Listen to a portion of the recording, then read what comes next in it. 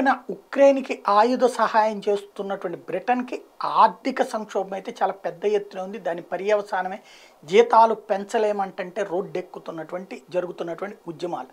ఇందులో మరొక కీలకమైనటువంటి అంశం తాజాగా ప్రొజెక్ట్ అయింది. The UK does not have enough money to fulfil it's military commitments after digging deep into its stockpiles to fund and equip the Ukrainian war effort. British is self-defense is in jeopardy because the government is giving away critical military assets to Kyiv, said defense officials to Sky News.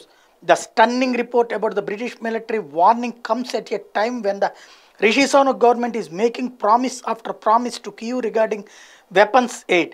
Last month, UK PM Rishi Sunak promised 14 Challenger to main battle tanks and 30 AS-90 artillery guns to Ukraine amid the war with Russia. While the UK is sending fresh weapons aid, it has already lost several places of equipment in Ukraine. Russia has repeatedly warned the West against arming Kyiv, and President Vladimir Putin has even declared that such shipments won't change the outcome of the war. ఒక పక్కన Russia అధ్యక్షుడు మీరు ఎన్ని పంపించినా సరే నేను attack చేసి తీరతాను, తప్పుకునేటువంటి పరిస్థితే లేదని చెప్తూ ఉన్నా సరే వీళ్ళు ఆయుధాలు పంపించారు, వీళ్ళ దగ్గర ఆయుధాలు ఏమో ఖాళీ అవుతున్నాయి. అదే సందర్భంలో ఉక్రెయిన్కి వెళ్ళినటువంటి ఏమో పేల్చి పడేస్తున్నది రష్యా.